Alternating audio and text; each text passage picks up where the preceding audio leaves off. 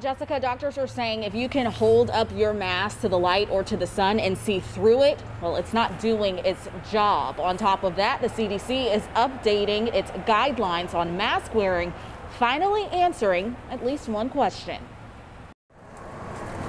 It's a surprise to no one who thinks about infectious diseases, public health, public safety, but it's great to have it as the official law of the land. Dr. Paul Pottinger with UW Medicine says the official word from the CDC is significant. We hope that this will help change people's mind and get them to be eager to cover their faces whenever they're out of the house. The CDC's updated guidance suggesting that there's no question about it. Masks help prevent the spread of COVID-19 and protect those wearing them. The big question, why did the CDC update this guidance about 8 or 9 months into this pandemic? With time comes experience. With experience comes scientific information.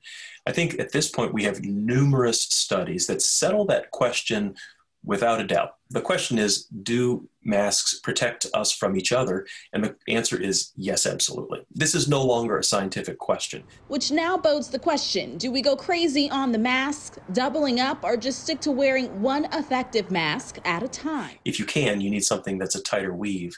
And it should be multiple layers of fabric.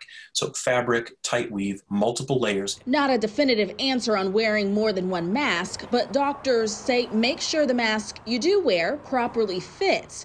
Critical information at a time health experts are warning about a surge in cases. If we have this continued growth of COVID-19 transmission in the community, it makes it very difficult for us to take care of people with the level of quality and excellence that we're accustomed to, that everybody deserves. So their decisions matter. Yeah, so we know early on in the pandemic, there were just so many questions, but now researchers have been able to discover a lot of things, and that is why they were able to come to this latest conclusion. In Seattle tonight, Britt Moore, King 5 News.